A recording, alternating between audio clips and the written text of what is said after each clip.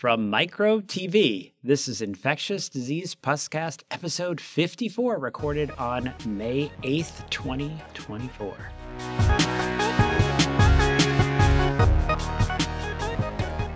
Hello, everyone. I'm Daniel Griffin, and joining me today is Sara Dong. Hi, everyone. I'm Sara. Welcome to another Puscast. References, as always, are available in our show notes at microbe.tv, the home of our growing multimedia empire. I don't know if folks can see, but Daniel looks very spiffy today. You should tell everyone what you're wearing. Well, they can the YouTube, right? They can go on YouTube. They can see I'm wearing my anthrax bow tie. There are matching socks, and I have one of my nice springtime gray suits. I pulled the suits back out again. We'll see how long that lasts, but wearing that instead of the white coat. So I think apparently, though, if you wear a white coat, everything you say is about 10% more believable. So this may be like one of those ones where just not sure what he's saying. He's not wearing a white coat. He's making stuff up. He's wearing a suit. Well, we're hot off the heels of the Met Gala. So, basically this is just as good as that, right? Actually, I usually don't pay any attention at all to the Met Gala, but Zendaya had some really impressive, and there were multiple outfits. I'm a bit of a fan, so yes. Yes, I totally agree. Well, before I get us too off track, Buzzcast is a review of the ID literature for the last 2 weeks that we found interesting or entertaining. So on to the literature, shall we? Certainly. Let us start with viral, and remember to listen to TWIV. The article Maternal Dengue and Health Outcomes of Children was recently published in the American Economic Journal Applied Economics. Not sure how many of our ID crowd reads this journal, but I suspect very few. Here, the two authors studied the effect of maternal dengue infections on birth outcomes using linked administration records from Brazil. In this study, they reported negative effect of dengue infections on birth weight. They also reported large increases in children's hospitalization and medical expenditures up to 3 years after birth. I must say I was surprised by that finding. But beyond this, there are some interesting figures where you really see the seasonality of dengue in Brazil. Cool. I pulled a couple things for our viral section. The first one is a correspondence from the New England Journal of Medicine entitled Highly Pathogenic Avian Influenza A H5N1 Virus Infection in a Dairy Farm Worker.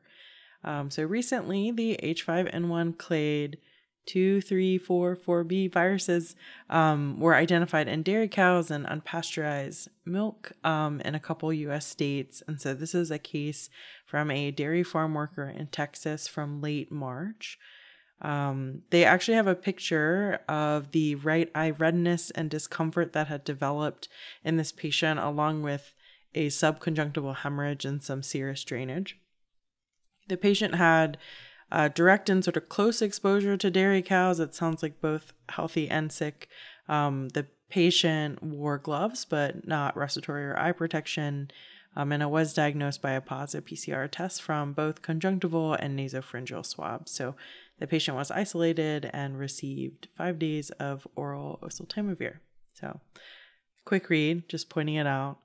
I feel like that picture has popped up on like when you're looking on X or something. I feel like I've seen the eye picture pop up. Yeah, all right. It's interesting. Apparently, I learned this from Vincent, or maybe he reminded me of something once. So apparently we have the right receptors. There's different sialic acid receptors. There's like the 2.6 and the 3.6, or 2.3 and something. But anyway, we have those receptors in our eyes and apparently in the very lower airways, but we don't necessarily have the right highly pathogenic avian influenza receptors in our upper sort of airways, trachea, upper bronchi. So that's why you see it in the eyeballs like that, which is fascinating. Oh, that is so interesting. Yeah. All right. And then my next two were both from CID. The first one I'll point out is the impact of pre-transplant respiratory virus detection on post-transplant outcomes in children undergoing hematopoietic cell transplantation. This was a retrospective cohort study of myeloablative allogeneic HCT recipients who were screened for respiratory viruses at least once within 90 days prior to their transplant. They found that 134 of 310 patients had a positive respiratory virus test. The authors found fewer days alive and out of the hospital, the acronym DAOH, in patients with sort of transplant factors, so younger age, total body irradiation, umbilical cord transplant, an absolute lymphocyte count less than 100, and HCT comorbidity index of 3 or greater. There were viral factors that were associated with fewer days alive and out of the hospital, including symptomatic infection, rhinovirus, and a symptomatic pre-transplant upper respiratory infection. But when they did do the multivariable analysis, the viral factors did not remain significant, so correcting for those other components related to transplant. So there was a higher incidence of progression to post-transplant lower respiratory tract infection with the same pre-transplant virus as the last positive PCR before the transplant within 30 days. This gives some pediatric perspective. There's a couple prior studies that have mostly looked at adults. All of this has to be interpreted in the setting that the current guidelines recommend delaying stem cell transplant in the presence of certain viruses, so adeno, flu, human metapneumo, paraflu, RSV, generally for sure, but things like rhinovirus or other coronaviruses, it's less clear. So this institution does delay transplant for those respiratory viruses. So overall, there's a pretty limited number of patients with these pre-transplant lower respiratory tract infections in the cohort, but I think pulling out the rhinovirus piece, that kind of raises the question whether a pre-transplant rhinovirus should also prompt a delay. So hopefully we'll learn more. And then this next one, also from CID, that I'll give a short description, but bictegravir use during pregnancy, a multi-center retrospective analysis evaluating HIV viral suppression and perinatal outcomes. This is a real-world use of bictegravir, which was associated with high levels of viral suppression and similar perinatal outcomes. And really, the largest cohort to date included 147 pregnant patients from 4 sites, so Grady in Atlanta, UPenn and Philly, Baylor and Houston, and University of Miami. So just awesome news. I think, you would suspect that bictegravir would be fine, and here's some additional info. No, it's nice because I think we all sort of embraced this medicine, so it's easier nice to do the one pill. Yeah. Yes. They already have a lot of things to do. You can use Biktarvy. It's all good. Yeah. All right, bacterial. Be sure to listen to This Week in Microbiology, and maybe we should throw in a plug for Febrile. There's a recent episode I really enjoyed, all about what we dare to do after prosthetic joint concerns. And we will start this section with the article, Group A, Streptococcus pharyngitis in Children, New Perspectives on Rapid Diagnostic Testing and Antimicrobial Stewardship, recently published in Pediatric ID Consult. I was actually going to have to talk about this. I shouldn't word it that way. Oh my gosh. I was the privilege of speaking. The opportunity. That's what it is. Yes. Yes. I've been offered the opportunity to speak to our local pediatric providers about this whole issue, but fortunately the head of Peds ID at Winthrop is jumping in my stead. So thank you. Anyway, but this is, I think, an important topic. And the authors start by reminding us that U.S. guidelines from the Infectious Disease Society of America and American Academy of Pediatrics emphasize the importance of avoiding antibiotics without test confirmation of gas group A strep. U.S. guidelines outline 2 testing methods for diagnosing group A strep pharyngitis. The classic method to detect group A strep is culture of the throat swab on a blood agar plate. Culture is the traditional diagnostic reference standard, but culture has some issues, right? It's not optimal due to the 18 to 36-hour turnaround time for results. Now, the second method is those rapid tests, those RADTs. Much faster than culture, can be performed at the point of care with results available after 5 to 10 minutes. Now, in addition to those rapid antigen detection tests, we have nucleic acid amplification tests, NATs, and these are diagnostic tests that have emerged really in the last decade alongside the culture and those rapid antigen detection tests. Now, these NATs provide really fast results, typically in 2 to 30 minutes, have a high specificity, approximately 93 to 97%, and high sensitivity, 96 to 99%. So because of their high sensitivity, the negative NAT results do not require a confirmatory test. So that whole do a rat, if it's positive, if your rapid strep is positive, then go ahead and do a culture to confirm. The NATs, if it's positive, it's positive. One of the things that they do, in addition to showing us some great figures, is they make this important comment that the rapid antigen tests and the NATs, the nucleic acid amplification tests, should not be used as tests for cure, right? So if you do want to do a test for cure, and there's circumstances when that might be done, culture. You're doing a culture. Cool. Okay. Yeah. I am going to talk about masqueraders around disaster, clinical features of scrub typhus in Fukushima, Japan. So this is published in OFID. Scrub typhus is endemic in Fukushima and is the most common rickettsiosis disease in Japan, which I learned. Its clinical presentation can be atypical. This paper reviewed 55 of those cases that they had, really to make that point and see what are the features you might see or the unusual things that pop up. Most of the cases were female patients, 64%. The mean age was 69. For diagnosis, 31 of the cases were positive for serology and PCR.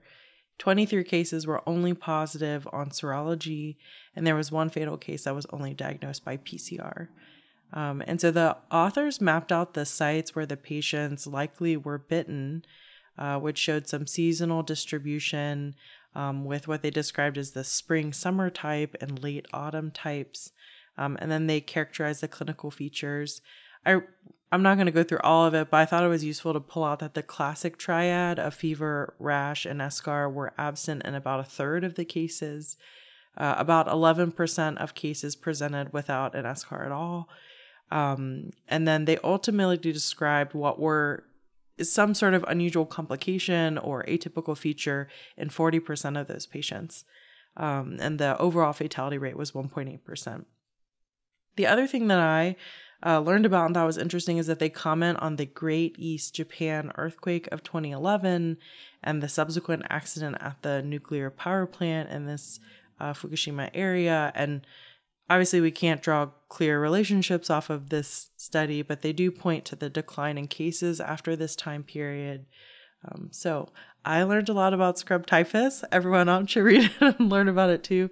I have never actually diagnosed this in a patient either. So I once made a little girl cry diagnosing her scrub typhus. It's nice to see here that about 90% had that classic eschar, but her eschar was like under her chin. So she's got her chin tucked down on her chest. And that was the one part, you're trying to do your thorough exam looking for a possible eschar.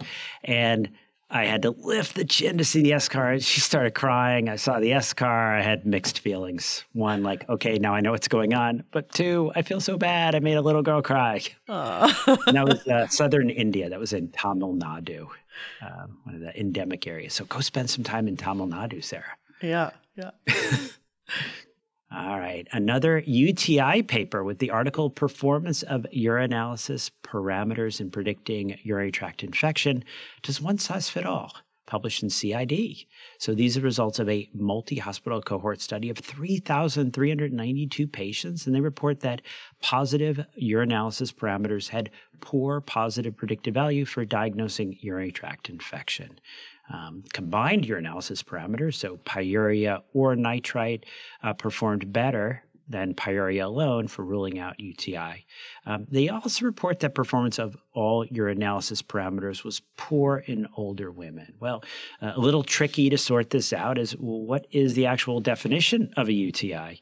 Apparently, they define it as greater than 100,000 CFUs of bacteria in the urine and signs or symptoms of a UTI. So I found this a little bit difficult to interpret in all honesty. Yeah. And I think I'm wrapping up this section. I put it in bacteria because it seemed to fit the best, but in the Journal of Heart and Lung Transplantation, ISHLT 2024 infection definitions for durable and acute mechanical circulatory support devices.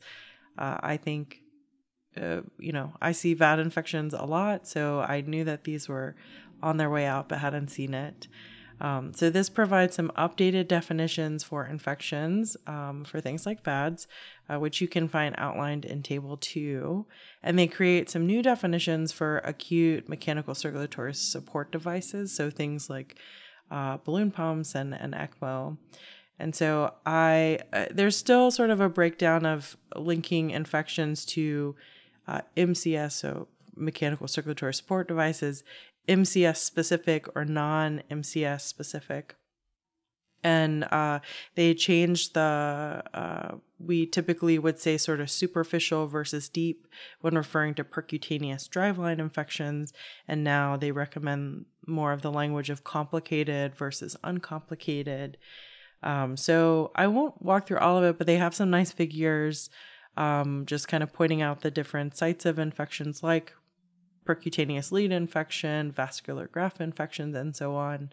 And then they have a very nice table too that really summarizes everything with their diagnostic criteria and what your typical sort of workup and investigation would be. Super helpful. All right, fungal. I'm still waiting for The Last of Us next season. Just by the way, I don't know if any of the actors or actresses from that show listen, but Pablo Pascal, if you're listening. If you do, you can. Hey, Joe, call me. Give us a call. We'd love the next season. We'll make sure to give you a shout out, and that'll give you that huge ID Puscast bump. But all right, in the fungal section, a nice review, Cryptococcal Disease in Diverse Hosts, was recently published in the England Journal of Medicine. And I really enjoyed the first sentence of the mycological features section. Are you ready? Cryptococcus is a basidio mycetaceous yeast that is unique among pathogens in humans in that it has an immune-shielding polysaccharide capsule and a cell wall lacase with broad immunomodulatory properties, which together predisposes the organ to neurotropism. Breath. Okay, so basidio mycetaceous, meaning tending to annoy or cause ill will, overly aggressive, willing or ready to agree or consent, persistent, stubborn, or obstinate, or in this context, simply belonging to the domain Eukaryota, kingdom fungi, subkingdom Dikarya, and division Basidiomycota. So, producing sexually via the specialized club-shaped end cells called basidia. I think we can handle the rest of those words, but great figure that I suspect will make it into lots of upcoming slide decks. And we may even have a case in the hospital right now, a gal with very few T cells, living with a house in Vermont, HIV, and with a very high opening pressure, above 50, actually. Ouch. All right. I am going to move us right into parasitic. That's it, guys. Work on that next season of The Last of Us. Parasitic. Be sure to listen to This Week in Parasitism. We have a couple articles here. The first one is the article, Evaluation of Less Invasive Sampling Tools for the Diagnosis of Cutaneous Leishmaniasis, published in Open Forum Infectious Disease.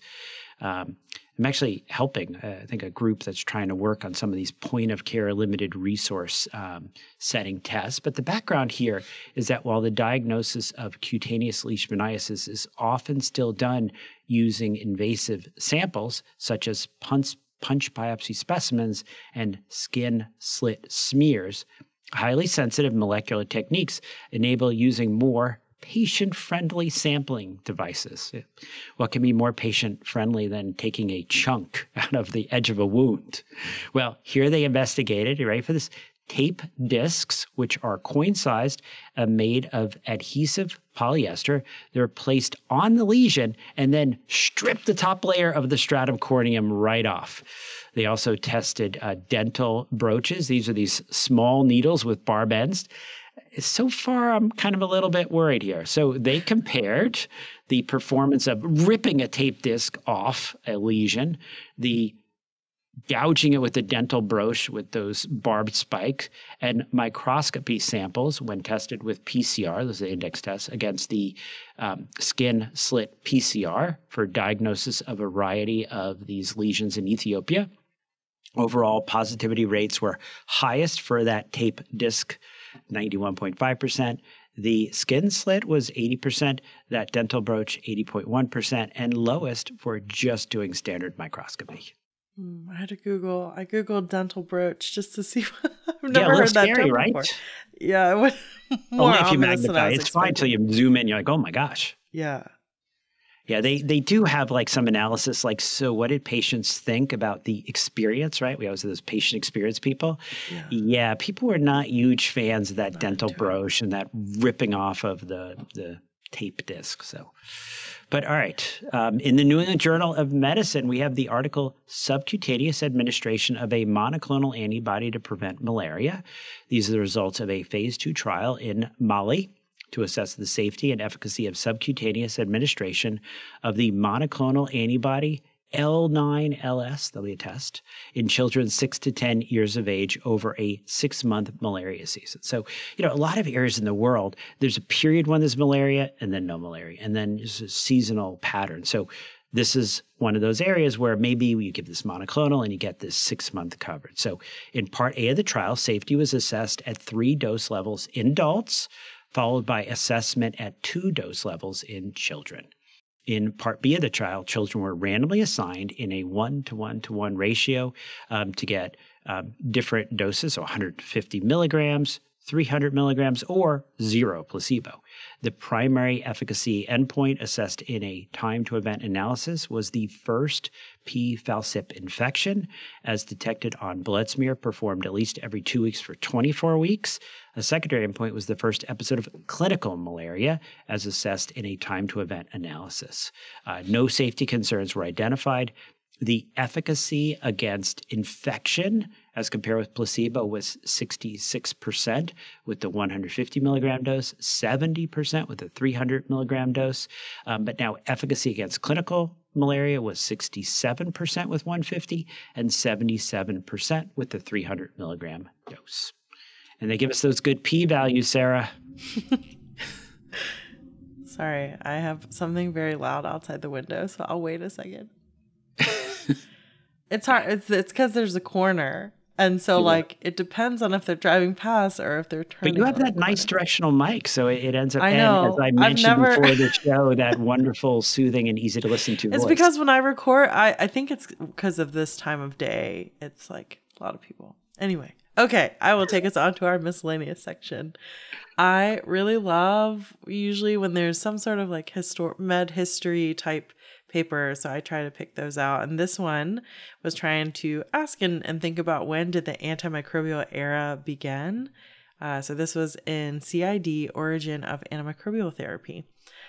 It opens with talking about, how even though there's been early healers and herbalist treatments that go way, way, way, way back, that they don't really count because they were not necessarily used with the intention of destroying a germ. So that's what the author was trying to get at. And so the review walks through various discoveries and methods, but has a focus on Italian physician, I should have looked up how to say, Girolamo Fracastoro, who proposed the idea of restoring health by antagonizing germs way back in the 16th century.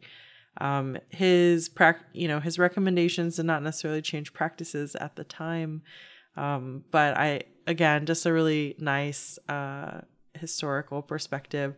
I pulled out one section because, part of wrapping it up is saying, well, what happened in between when he talked about it way back in the 16th century and when we really started using antibiotics as we know it today.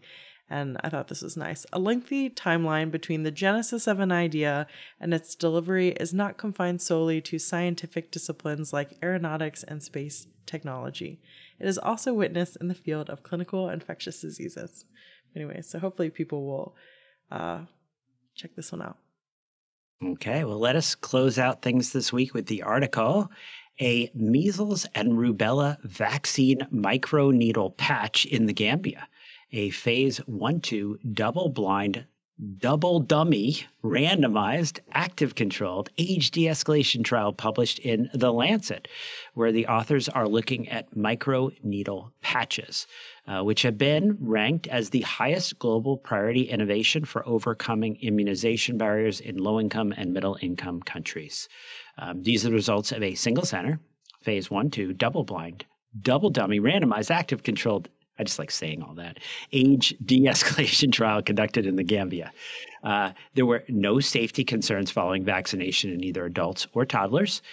In infants, 93% seroconverted for measles, 100% seroconverted for rubella, while 90% and 100% seroconverted to measles and rubella, respectively, following the MRV-SC. So, I don't know if you're Googling these, Sara, but I ended up finding all these kinds of like cosmetic. Apparently, there are these microneedle patches that for dark spots. Not that I know. These dark spots under my eyes that came into being during the pandemic. Maybe one time go away if I, and maybe we start putting a little bit of vaccine in those, right? Yep. Excellent. What a great marrying of my ID brain and my beauty brain. But it really, these little patches, they don't really hurt. You just push them on. It just barely goes in. It puts a little bit of the antigen in. I think, I don't know if it was Chuck Knursch, but one of my colleagues has been talking with, trying to help really move these forward because, we always talk about how important it would be, like even polio, right? Like instead of that oral polio, wouldn't it be great to do the IPV, not paralyzed children, imagine that. But the idea of like, how do you get all the needles and syringes and everything? If you could just replace that with these patches, just put a patch on and you're good to go. I wonder, do the patches have to be refrigerated? You probably don't know. Well, but I wonder if it's the same easier. issue if the antigen needs to be, refrigerated. But if you can produce an antigen that doesn't need refrigeration, so because that's what you want, right? You don't want something that has to be refrigerated. You want exactly. It to be maybe one of those, just like the beauty ones that I stumbled across. I have obviously not used them. Anyone who's watching the video can tell, but the lack of, or they just don't work, either one or the other. But they have them in these little packages. You tear it open and then put the patches. That's the hope, is that we don't have to deal with cold chain and needles. So yeah. All right. Well, I guess that brings us to the end of our Puscast. As always, the references for this show are available at microbe.tv, the home of our growing multimedia empire. You can find the Infectious Disease Puscast at Apple Podcasts, or grab it with your favorite podcatcher, or just go to microbe.tv/Puscast. And I guess I should say you can go to YouTube. You can see me wear my suit. All right. We love to get your questions, comments, and paper suggestions. So just send them to puscast@microbe.tv. If you like what we do, or you just want us to keep doing it, consider supporting the science shows of Microbe TV at microbe.tv/contribute, or Parasites Without Borders at parasiteswithoutborders.com, and click on the donate buttons. I'm Sara Dong. You can find me at swindong at Febrile Podcast or at febrilepodcast.com. And I'm Daniel Griffin, and you can find me at Columbia University Irving Medical Center or at parasiteswithoutborders.com, as well as in the other podcasts, This Week in Parasitism and This Week in Virology Clinical Updates. And as always, thank you for this most interesting consultation and allowing us to participate in the care of this most difficult and challenging case. We shall continue to follow along with you. Thank you, and dictation, and goodbye. Thanks for listening. We'll be back in 2 weeks. Another Puscast is infectious.